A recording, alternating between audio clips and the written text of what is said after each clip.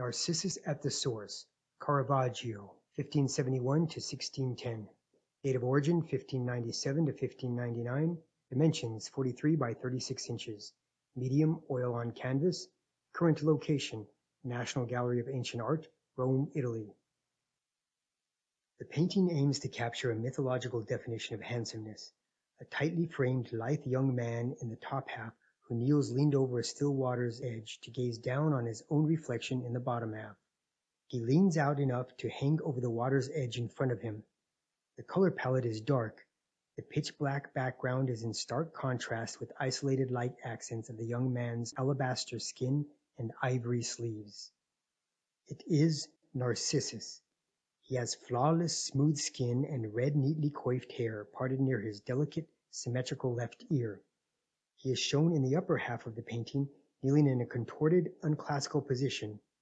He sits shifted onto a folded right leg and steeply leans forward over the water's edge, with head cocked right and elongated neck bared.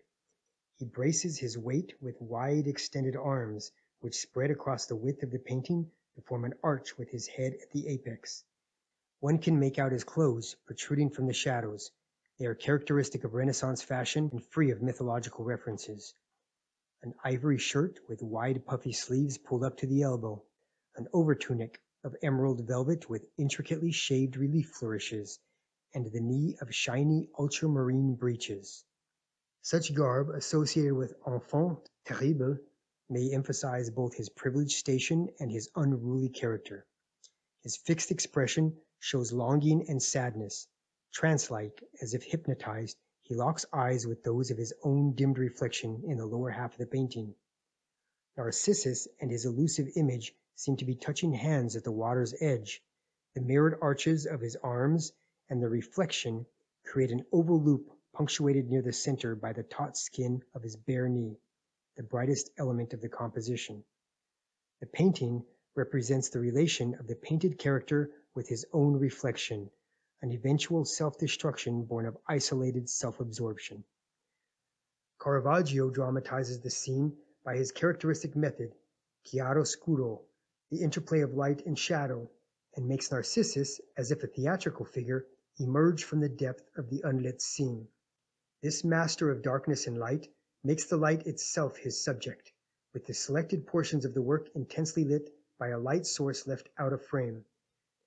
Singularly lit, Narcissus's glowing figure extends forth from the darkness to create, for the painting, that same gravity of warmth which lone campfires in dark woods draw onlookers in with.